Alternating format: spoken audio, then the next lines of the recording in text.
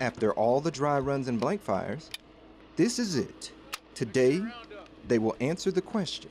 You ready for this? Hell yeah. The defenders are a platoon of military police assigned to headquarters and headquarters company of the Lancer Brigade.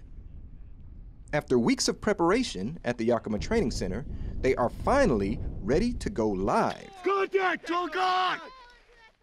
Using the same techniques practiced in real combat, they perform squad-level tasks while dealing with the smoke and confusion on the battlefield. Their objective, destroy an enemy bunker.